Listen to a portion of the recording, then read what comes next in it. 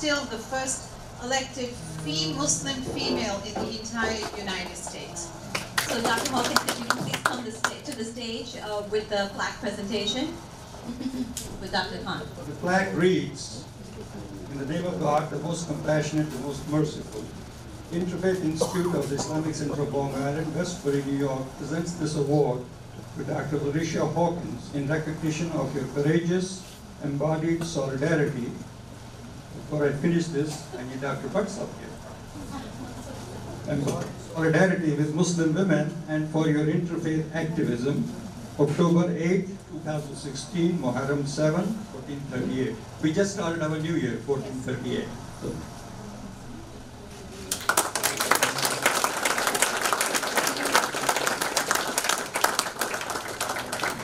peace to those who are far off, and peace to those who are near. I greet you in the name of the Lord Jesus, as I'm a Christian. As I was sitting here watching the slide, I didn't know I was there, but I realized what an honor it is to, and I realized this before, but I began to get emotional thinking about places I've been in the world, like Senegal and Burundi, where I see sisters representing these places, where I've been honored to walk amongst Muslim sisters and Christian sisters, sisters of no faith. Dr. Hawkins, you have touched us, inspired us, and you have spoken the truth. In Surah Nisa, chapter 4, verse 135, it says, "O who you believe, stand out firmly for justice as witness to God, even as against yourselves, or your parents, or your kin, and whether it be against rich or poor, for God can best protect them." You are living that verse. We admire you for your courage, for your frankness, and I had the pleasure and honor of spending some time with Larisha last night, and she really is a special human being. God bless you. And here our keynote speaker. Dr. Calvin Butts III is one of America's foremost spiritual leaders and educators. He is president of the State University of New York at Old Westbury and a pastor of the nationally renowned Abyssinian Baptist Church in the city of New York. There's a long history of Abyssinia and Muslims. When they were being persecuted, they went to Abyssinia. So now we may have to come to Harvard. And he is widely known for his accomplishments on behalf of social justice, civil rights, economic development, and education. You can read his longer bio in the handout you have. He is also the founder and chairman of the Abyssinian Development Corporation, a community-based nonprofit organization that is responsible for $600 million in housing and commercial development in Harlem. Dr. Butts earned his bachelor's in philosophy from Morehouse, a Master of Divinity degree in church history from Union Theological Seminary, and Doctor of Ministry in church and public policy. Now, on a personal note, Arfa and I first met Dr. Butts when he moved to Long Island, and Governor Pataki appointed him as the president of the State University. And I was honored to serve on the Old Westbury Foundation board for many years, and I've come to know him reasonably well. He is a friend, a mentor, advisor, and when I approached him with a request to consider being the trustee for the Institute, no questions, go ahead. And that was a big boost for me personally. His unqualified, quick, affectionate, affirmative response was the jump start we needed. So it was just natural for me to re-invite him as the first keynote speaker at our awards dinner. And his presentation topic is very intriguing. For whoever is not against us is for us. I want to share with you a scripture that comes from the Bible, the Gospel of Mark, and it's in the 9th chapter, and it's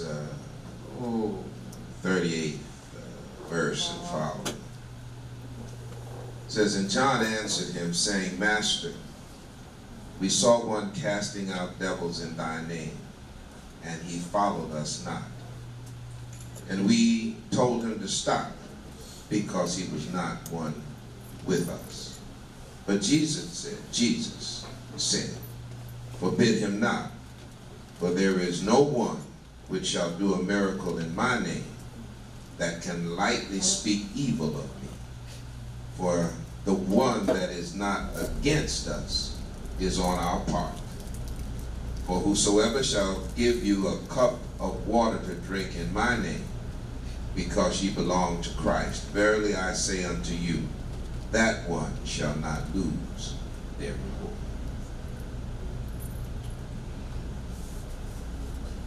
Islam recognizes Jesus as one of the prophets. And so therefore what you do in the name of Allah, you also do in Jesus' name. And anyone who does any good work in the name of Jesus or in the name of Allah, who sees Jesus as a prophet, is not against you, but for you. And therefore I stand with you in solidarity in the name of Jesus. And that is, for me, what is most important. Listen, ISIS is a terrorist organization. There's no question about that. They really have no firm religious root or faith. They claim Islam, but should not be identified with Islam.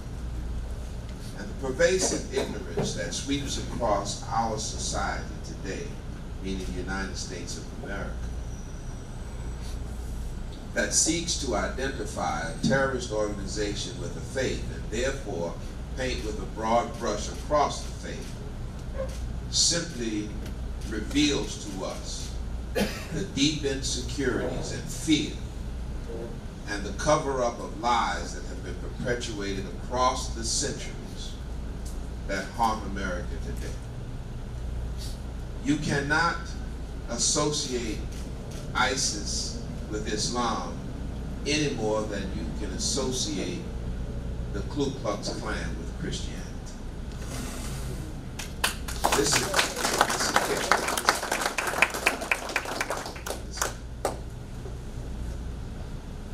The first name was the Christian Knights of the Ku Klux Klan. They wore a cross on their robes with a drop of the blood of Jesus in the center. It was a terrorist organization that haunted people of color. And the hijab is similar to my complexion. It easily identifies you. And so therefore you become the target of the hatred that is pervasive among some in this nation.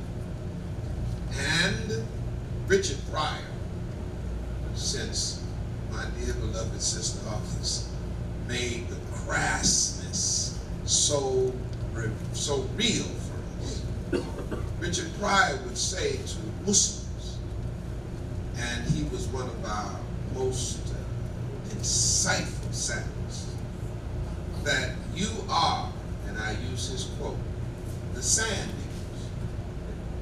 And so therefore, we have to understand that those of us who believe in the high moral ideals that come down from Allah through Christ and through the Prophet Muhammad, peace be upon him forever,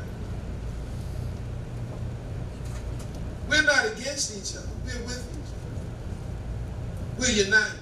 That's why Jesus told his disciples, they were a ragtag bunch of guys. They didn't understand. They're like you and me. The master was dividing the sin. And he had to tell them, look, John, let's take it easy. Why are you against these guys? They're doing good. They're for us. They're with us. We're united. We're one. Remember, Jesus, the woman at the well was a Samaritan. The centurion with a sick servant. He said, I tell people to go, they go. I tell them to come, they come. He was outside of the synagogue, but he gave money to build the synagogue. He gave money to care for the poor, and he wasn't even religious. But Jesus did what he asked him to. So, when you look at me, I'm your brother. I'm a Muslim when I have to be. I'm Jewish when I have to be. I'm Christian when I have to be. I can call God Allah. I can call God Jehovah. And I can see God through Jesus Christ. I can't get hung up in that, because that separates us. What we need is the unity under one God. Now, I may have a job Monday morning, I'm not sure. To invite Reverend Tom Goodhue to send us off across the room for some nice refreshments with a good prayer. Let's pray. Gracious and loving God, we give thanks for the good earth that you have given us to share. We give thanks for all the varied peoples of this earth that you have given us to get to know and love. We're grateful especially for the way in which your earth brings forth food, for all the farmers that have helped to raise it, for those who picked the crops, transported them, and prepared them, that we might share them together. May you work through all of those people to feed your world, and may you work through all of us to be a blessing to the lives of others. So may it be. Amen.